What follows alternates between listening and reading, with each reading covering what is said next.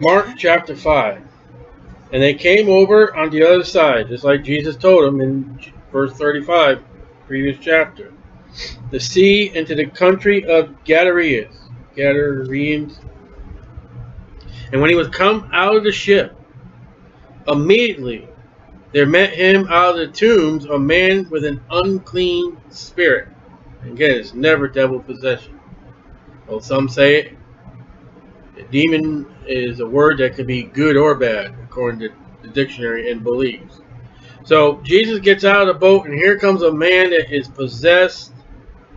And we're going to see some traits of devil possession, but be careful, because some of these traits could be other diseases.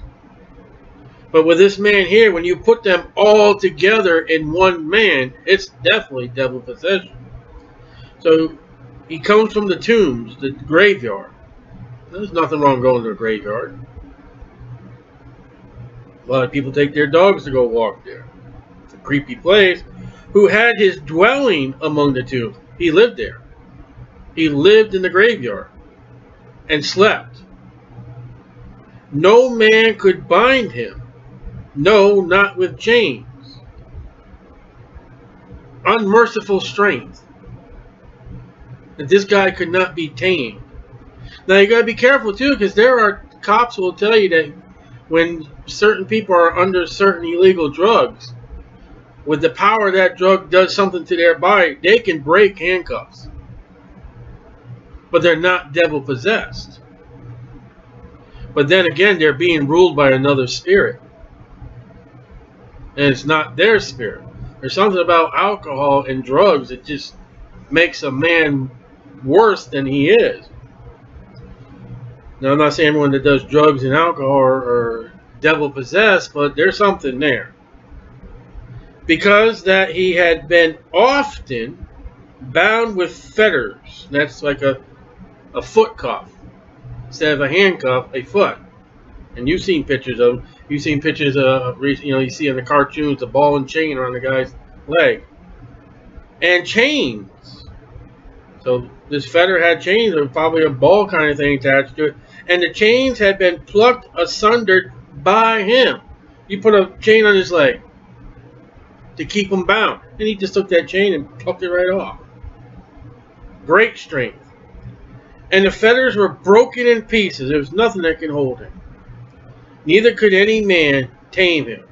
He's just a wild, satanic being. Not the kind of person you want to come home. Not the kind of person you want in your city or township. So he's unwanted. Only place he's got is the tombs. And always, night and day, he was in the mountains, high places. Mountains where they went and worshiped other gods. Tower of Babel, get to God on man's own merit. Skyscrapers.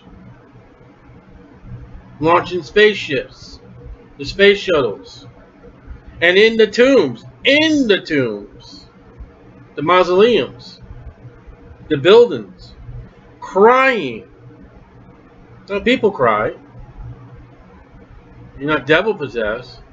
Again, I said, when you take all these into one account of this one man and cutting himself with stones, you see that over in the Asian countries.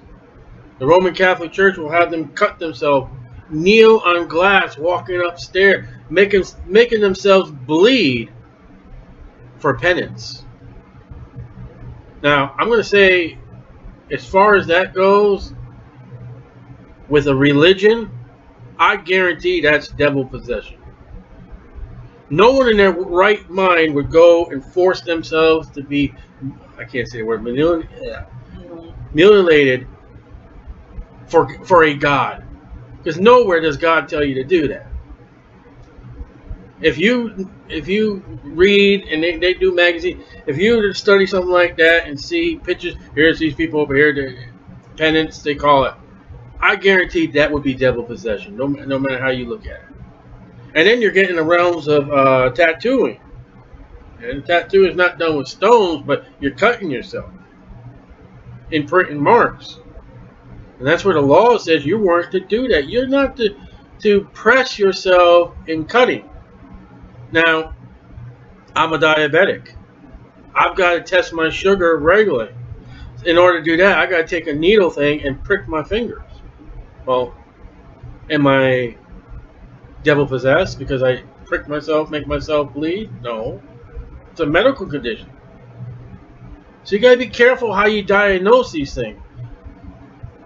There are some people out there, some really, you're, calling a priest, and you got to be very careful. And watch this. But when he saw Jesus afar off, he ran and worshipped him. James 2:19. A person that is possessed will acknowledge Jesus Christ as God, according to James and Matthew and Mark so far that we've seen. And I've dealt with the street ministry. I've dealt with some people that you wonder, and yet they're so quick to acknowledge Jesus Christ. Americans, oh, I know Jesus. I'm a Christian. Really? Your actions don't prove it. This guy walks up to him with all the things that these town people can say about it. Yeah, I know you, Jesus. The town people wouldn't. Really?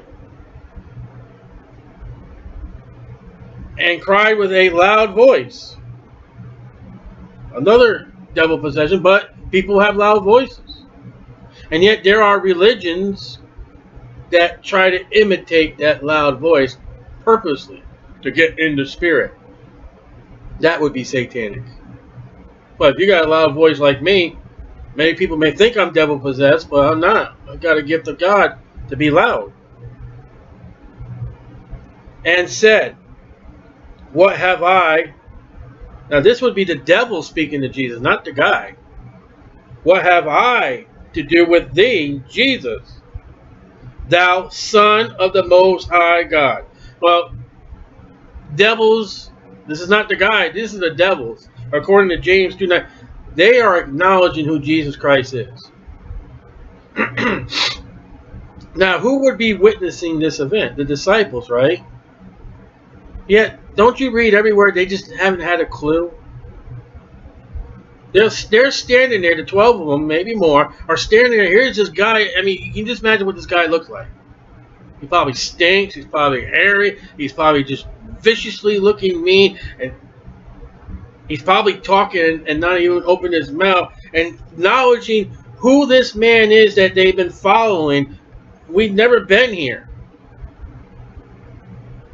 And they don't get the clue of who Jesus really is. But the devils know.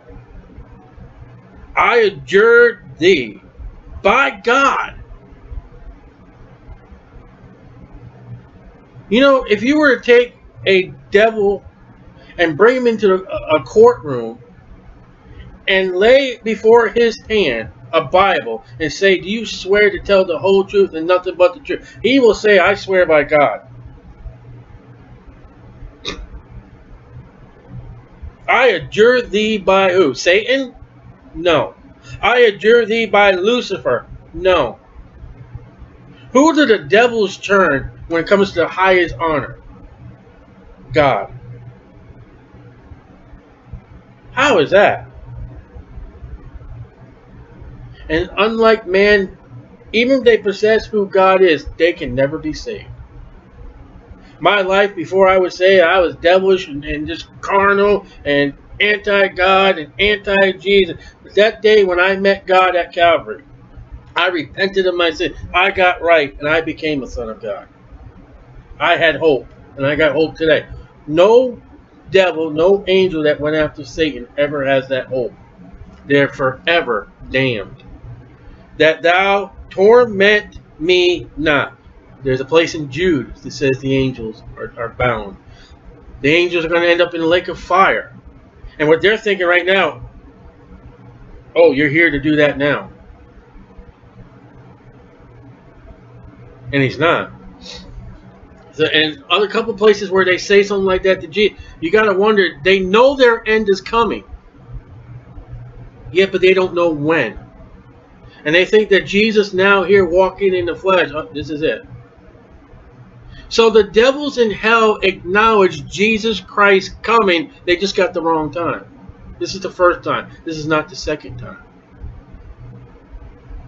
This devil thinks this is the second advent of Jesus Christ. He's coming to destroy all. To take Satan and bound him for 1,000 years. So we'd probably think this is soon to say that once Satan is bound for 1,000 years, all the devils are cast into hell. For he said unto him, Come out of the man, thou unclean spirit. So Jesus said, Come out of him, and he gives him a little, and he asked him, What is thy name? Now, why would Jesus have to do that? He knows. But remember, he's got 13 men with him. 14. I think Matthew says there's 2 of them. He's got his disciples, and he's got these 2 men here. He's doing it for a witness. He wants these devils to profess themselves before the human witnesses. He's telling his disciples, this is who we're dealing with right now. And he's going to tell you. What is thy name? And he answered and said, My name is Legion. Great number. Military force. Ever hear of the Foreign Legion? It's a military force. For we are many. And he besought him. The devil besought him. One speaks up for all this legion. Besought him much that he would not send them away into the country. I don't know. He wanted to stay in the Gadarene area. Something about maybe that cemetery. He didn't want to go anywhere else. He's a dead spirit, so he probably likes the dead atmosphere. Now there was there nigh unto the mountains a great herd of swine feeding unclean animals, according to the Levitical law. Not unclean to us, but to the Jews, unclean. And all the devils besought, look at that. You had one devil speaking, now all the devils speak up. Don't you think that was freaky? You ever watch horror movies, and that moment when that voice speaks like it's multiple voices echoing? All the devils besought him, saying, Send us into the swine, that we may enter into them. So, for a devil, the next best thing to man, let me go in a pig. That speaks highly of a man. And yet Peter tells us the swine is a type of female deceiver. The dog, type of male deceiver. I don't know what other things could have been there, but they say we'll take those pigs. And all the devils besought him, saying, Send us into the swine, that we may enter into them. Into them. Forthwith Jesus gave them leave, military leave. As they turned, go ahead, granted. And the unclean spirits went out and entered into the swine. And the herd ran violently down a steep place into the sea. There were about 2,000 and were choked in the sea. So this legion could fit into about 2,000 pigs, hogs. And the entrance of those devils caused those pigs to go haywire. And they went and committed homicide. That's a random joke that always works in this chapter. And they that fed the swine fled and told it in the city and in the country. Here's your news, on the spot, live, camera. And they went out to see what it was that was done. Well, they show up and there's a bunch of dead pigs lying around. On the shore, floating in the water. They come to Jesus. Makes you one of the people that were kept, they saw the whole thing. They ran right to Jesus. Even the Pharisees there for a while, you know, they go to other people, they go to the side. These guys walk up right to Jesus. and see him that was possessed with the devil, and had the legion, sitting and clothed, and in his right mind, and they were afraid. Instant conversion. Instant being right. And it caused fear. They know this guy. They probably feared this. They probably tried to keep the swine away from this area. They probably would walk all the way around this area to avoid this man. And they look at him now like, how's he going to act now? Looks civilized, but is he? And they that saw it told them how it befell to him that was possessed with the devil.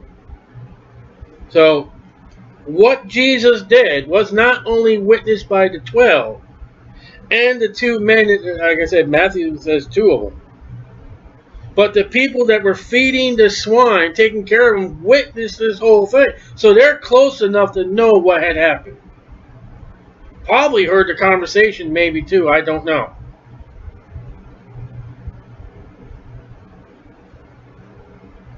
Wouldn't that draw you closer to Jesus? Yet it draws them further. Why? Remember one of the things we learned in the last chapter?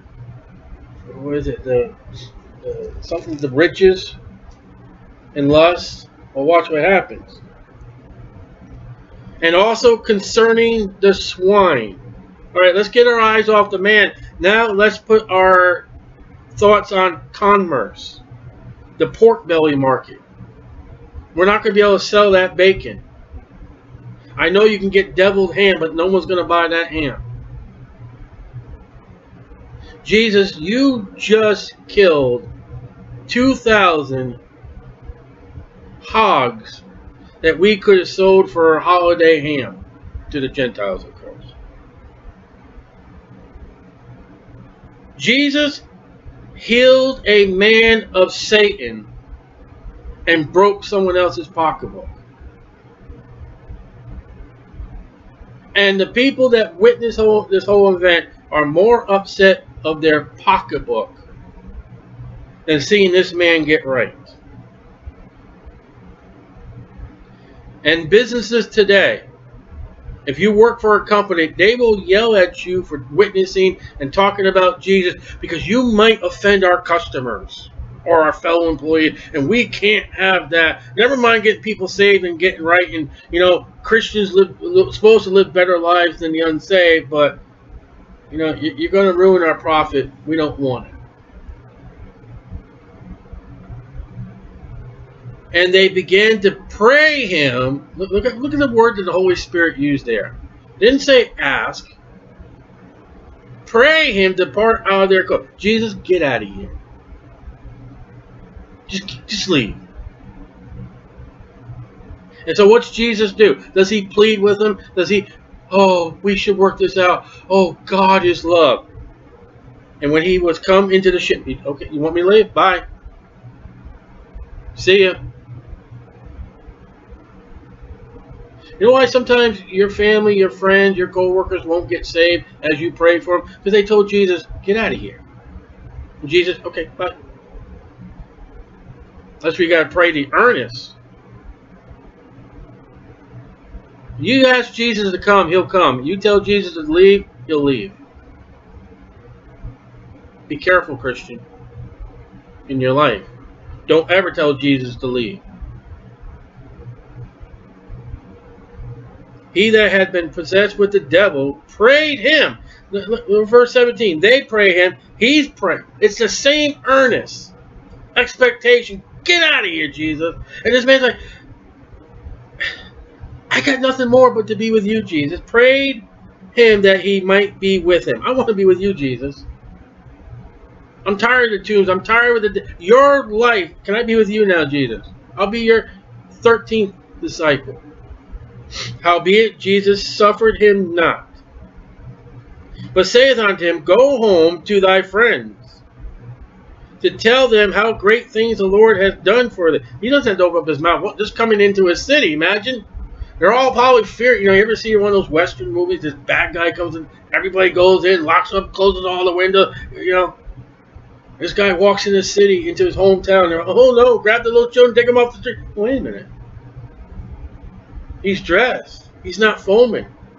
He's shaking hands. He's having a conversation. That's testament. Well, what happened to you, brother? 10-step program? No, Jesus came into my life. What the Lord had done unto thee, and hath had compassion on thee. And he departed and began to publish in Decapolis how great things Jesus had done for him, and all men did marvel. Now look at that. You know how to really believe someone got saved according to the Bible?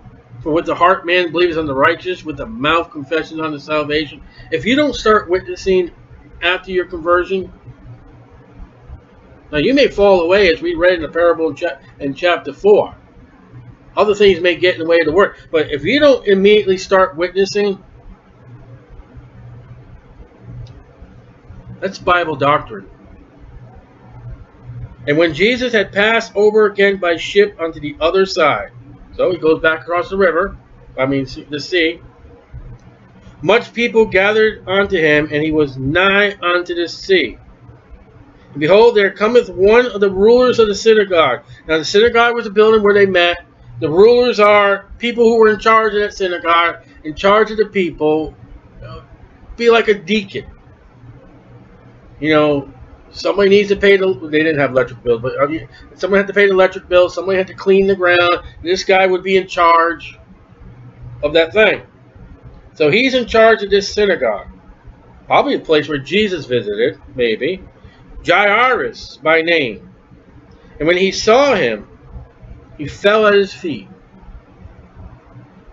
And he got down on all fours. He beheld the feet of Jesus that would soon have scars. Jairus can tell me what Jesus' feet looked like before he was nailed to the cross for my sins. How's that? Later on, the disciples are going to tell us what it looked like, because they said they beheld him by his feet. The same place where Jairus is. The disciples are going to beheld those same feet that had the nail holes.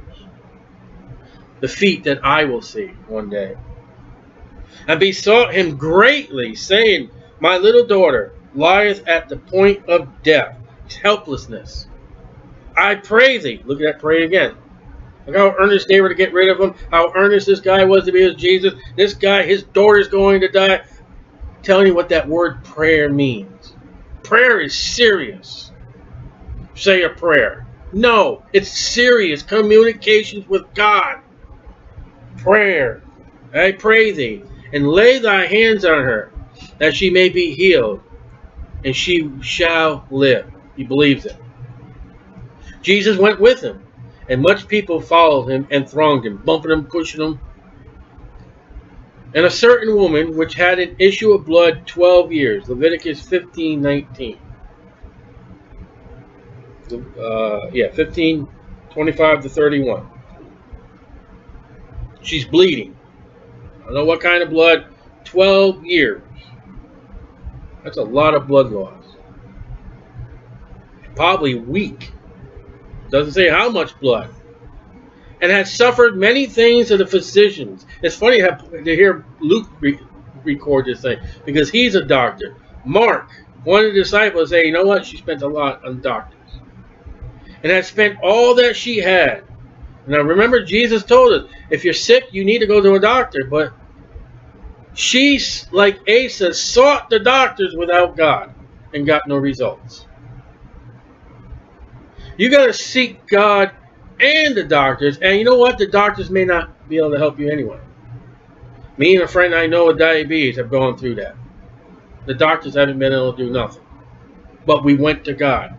And spent all that she had. That's 2016. There are people spending all they have on doctors to get a healing. Nothing's changed, has it?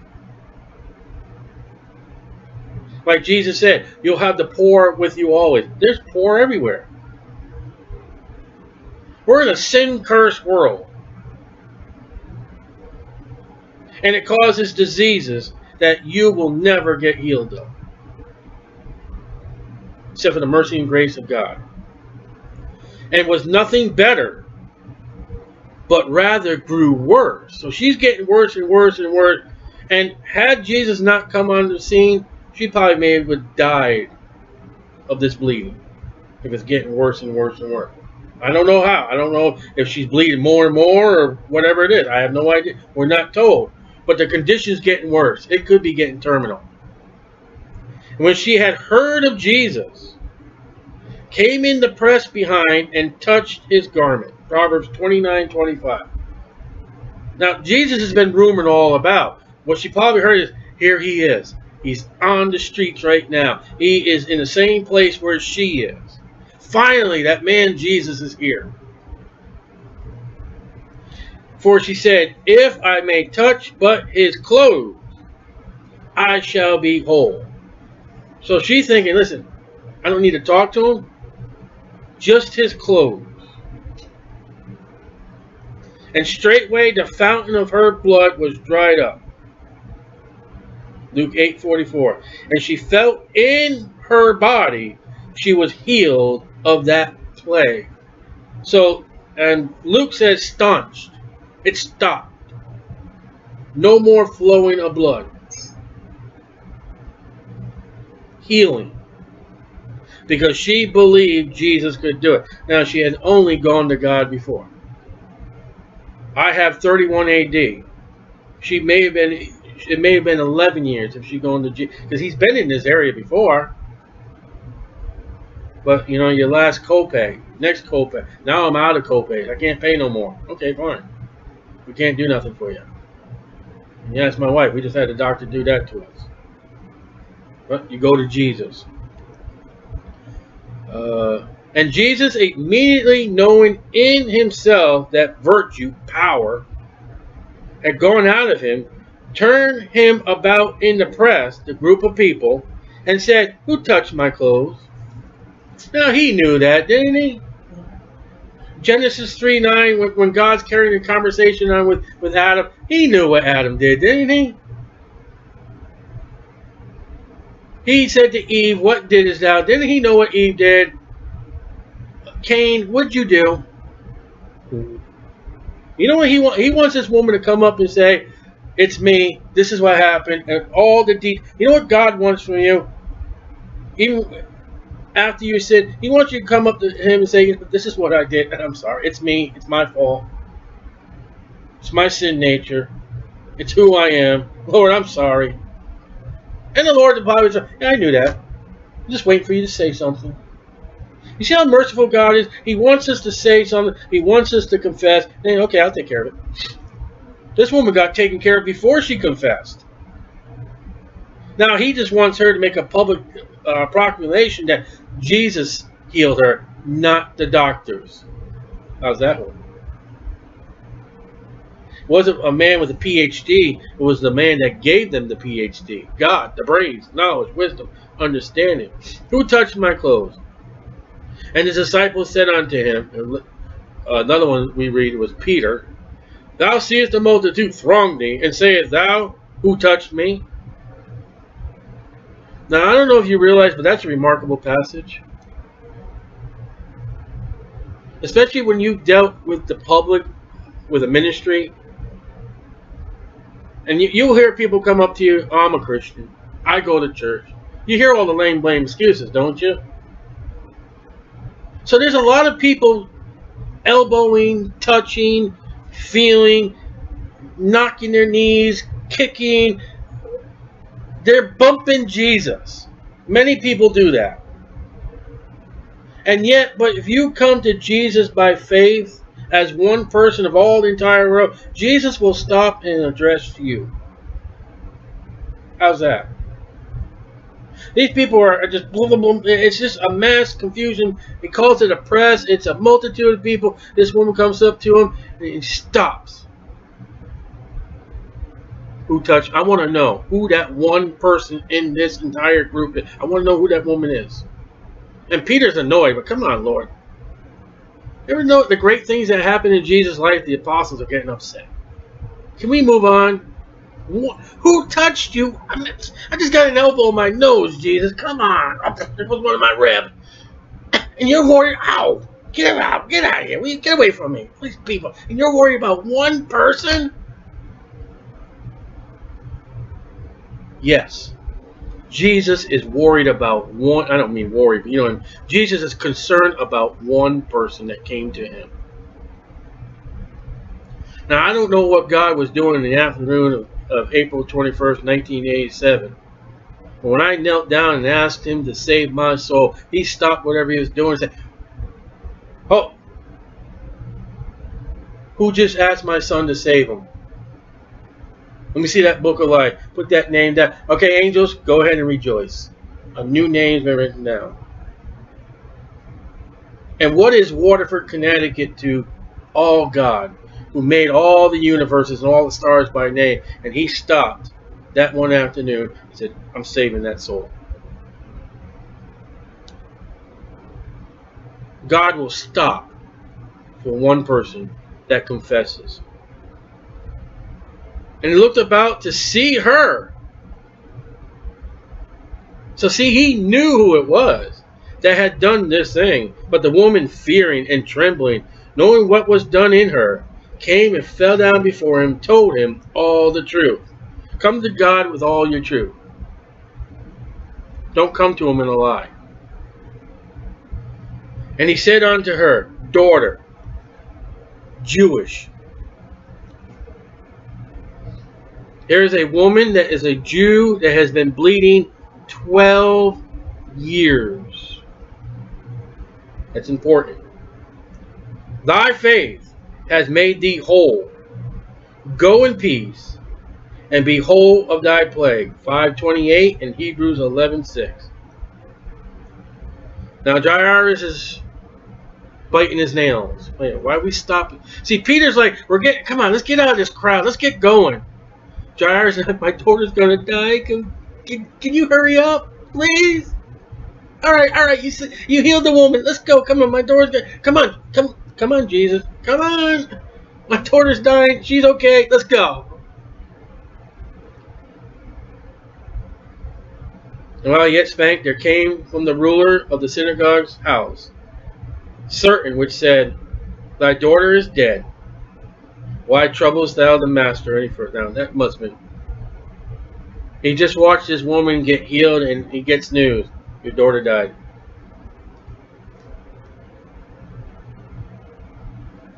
And they knew that he went for Jesus. Why troubles the master? And I believe that's the title of respect. Why trouble the master? You don't need to bring Jesus no more. We know why you went. She's dead. It's hopeless. Come home, be. Let Jesus be. And as soon as Jesus heard the word that was spoken, he saith unto the ruler of the synagogue, "Be not afraid, only believe." Now he just told that woman in verse 34, "Daughter, thy faith has made thee whole." And then he tells this gentleman, "Only believe." Well, this is a lot more serious than bleeding. This is death. A father of a child. Only believe what?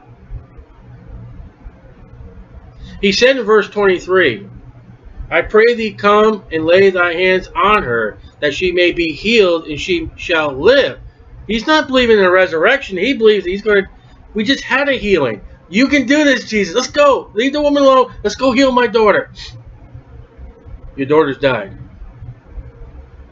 All because we stopped at this one woman. I don't know if that's what he's thinking.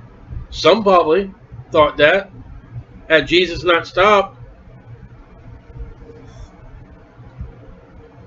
And he suffered no man to follow him. Suffer means allowed. Say Peter and James and John, the brother of James. So here's Peter, James, and John, the trio. And he cometh to the house of the ruler of the... He leaves everybody else right there. He tells the other disciples, 9 disciples, stay here. Everyone, stay here. Takes the father, takes the servant or whoever came from the house. Let's go. Let's go to your house. Kind of awkward. The rest of the disciples think, well, what do we do? He cometh to the house of the ruler of the synagogue, and seeth the tumult, and them that wept and wailed greatly. She's dead. The Bible tells us that she's 12 years old. 12 is the number of tribes in Israel. 12 is the division of the land of the children of Israel. We just had a woman bleeding for 12 years. While this woman bled for 12 years, this little girl lived. And he realized that this girl died at the same moment that this woman was healed. When this woman healed, this little girl died. Now there's something to that. In Mark chapter 5. Could have been. It's just, there's something in here about the 12. And I have not picked the fruit of that yet, but there's something about it.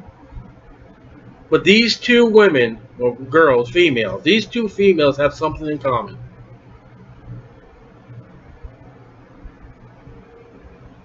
And Jairus, the ruler of the synagogue, is in the center of this thing. And Jesus Christ. And you're going to see a remarkable statement here. So they're all crying. They're making a big boo-hoo. And when he was come in the house, he saith unto them, why make ye this ado and weep? John 11:35 records Jesus crying at a funeral of his best friend. And he walks into his house and says, what are you guys doing? Why are you crying? The damsel's not dead, but sleepeth.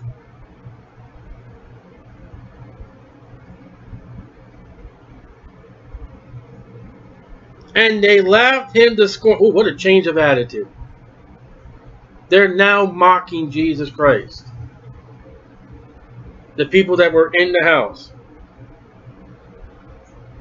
The nation now is laughing and mocking while they're rejecting Jesus Christ and his works. Jairus isn't. He just seen what Jesus can do. He might be a little irritated too. They laughed him to scorn. Now, anybody that laughed, now get this now, people, get this. Anybody that laughs at Jesus and rejects him, but when he had put them out, get out of here. Get away from me. When they had put them out, he taketh the father and the mother of the damsel, and them that were with him, Peter, James, and John, and entereth in where the damsel was lying, Matthew 9:24, Luke 8:53. Now this is a weird event coming up with the number 12. And he took the damsel by the hand. So what's the first thing you do when you got a dead body in television? And I know personally too that nurses will do this. When you got a dead body, they take the hand. And you're going to feel for a pulse. And then they go for the neck. But Jesus took her by the hand.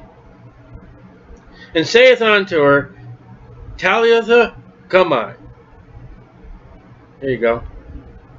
You want to learn Greek or Hebrew? There you go. Which is being interpreted, Damsel, I say unto thee, arise. There you go. You just got your Hebrew lesson for today. Or Greek. I don't even know which one it is. New Testament, so it's probably Greek. Now, don't you realize this life actually? You realize I'm not giving no discredit to Jesus, all right? You realize how stupid that is to say she's dead? Get up. Is it really that stupid? Did you know what Martha said when Jesus told that Lazarus is coming out of that grave? Yeah, later, you know, in the end of the world and all that. Yeah, he'll rise. Martha had that trouble. What we're doing right now. You notice the father and the mother never said anything. They're just staring there, looking like, okay. What do you think he's going to do? He told her to get up. And there's never recorded any doubt.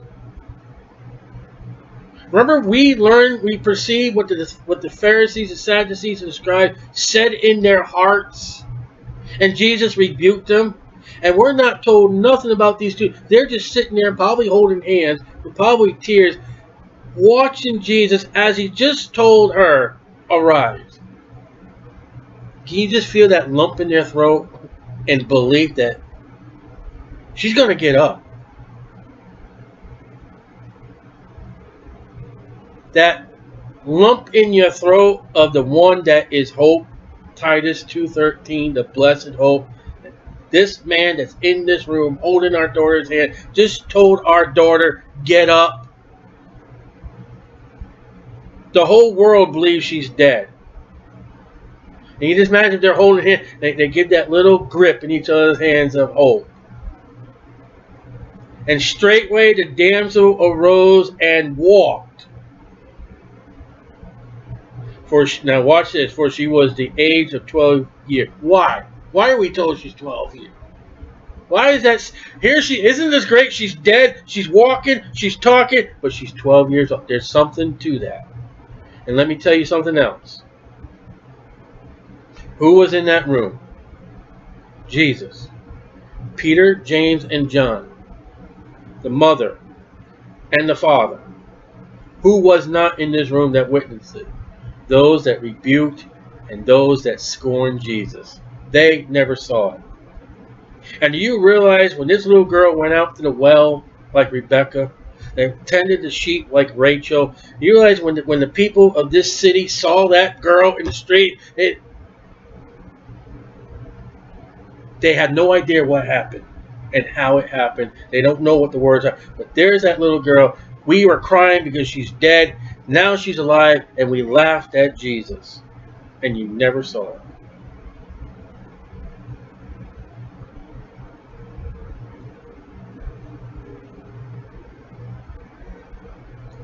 And they were astonished with great astonishment. What on earth just happened here? So you got the faith, but you still got to say, you know, you ever pray for something, Lord, and he answers like, oh, okay, wow, yeah, Lord, I knew you would answer me, but I didn't realize you were going to answer me. Jairus was looking for healing. He wasn't looking for resurrection. You know what Jairus got that day? He got a better answered prayer than he would ever think to get.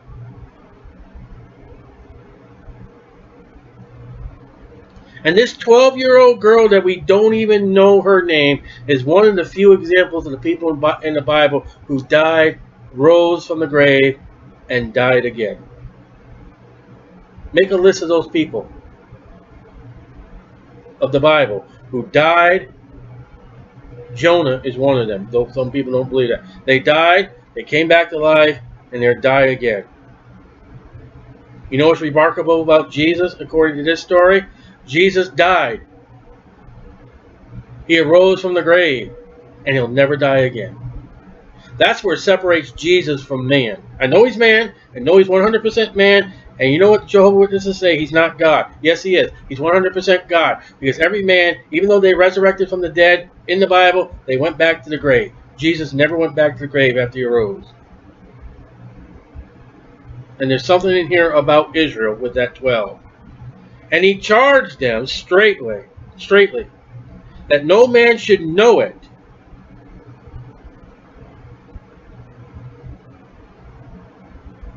Well, they're going to see the little girl walking and talking. You're not going to keep her in a closet. I would assume that it meant what happened in this room behind closed doors. But the problem is, do you believe Jesus Christ is your Savior? Do you believe in the Word of God? Let's read verse 41 again. And he took the damsel by the hand and said to her, Talitha cumi, by the second time mispronounced, which is being interpreted, Damsel, I say unto thee, arise. Verse 43, and he charged him straitly that no man should know it. You and I know it.